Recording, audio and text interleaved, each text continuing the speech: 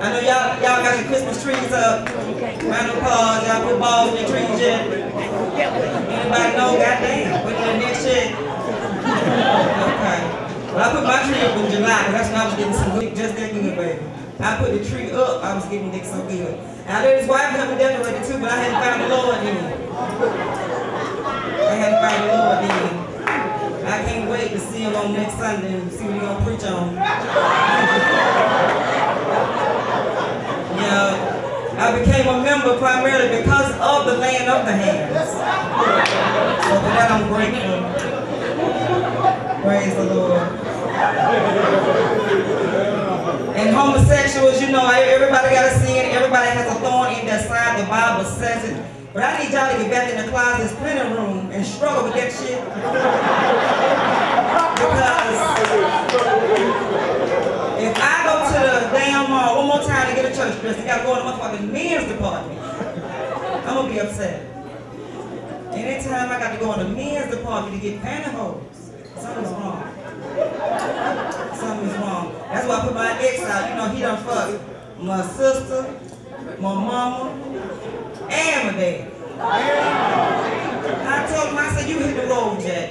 And don't you come back no more, you hoe, you fat, you slow. Hit the road, Jack, don't bring your ass back no more. And you know, Tiger Woods' wife, honey, she made these black goddamn wives putting over all kind of shit. And yes, y'all are putting over all kind of shit. Don't call my house about that bullshit. Don't call my house about your motherfucking mortgage money, bitch. Okay? I took that shit out your bank, and I ain't even have motherfucking withdrawal sheet, bitch. Okay?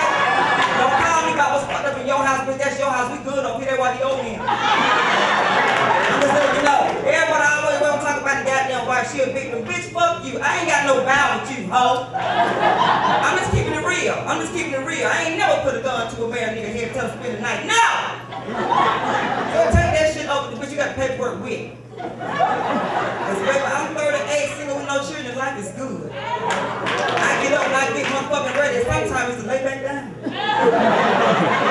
Okay, cause I got good jobs, work around good people that make good money, and everybody else can too. You can go as far as you can see. Not just me, but everybody has the same opportunity. It's all about if you maximize the moment. See how when you fucking a preacher, you get all full of the word and bless folks? When I was fucking the dope man, I wasn't talking like this. I was talking about quarter, pounder. Okay? Y'all like me to say yeah, that's how I know what I'm fucking with. Because I'm getting new to this. You know how like ladies, sometimes you can suck a nigga dick one time and you can tell, okay, but sometimes it might take you 3 times. I'm just keeping it real. And let me tell y'all niggas something, okay? If your dick is little or big, it's the same motherfucking price. It's still the same word. A big dick is hard to swallow and a small dick is hard to keep up with.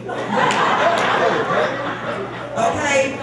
I'll tell you, you know, I felt so bad. I sucked a nigga dick so small the other day, I gave him 20 back. I felt bad for him. It's the God in me. The flashing the red light, that means that my time is up. My thing is, give me a blue light, you want a nigga to stop. That ain't never made sense to me. But I'm kind of like Kimberly. You can YouTube me, you can Google me, you can follow me to find out where the good weed and the good word is. I'm Cadillac Kim at Twitter.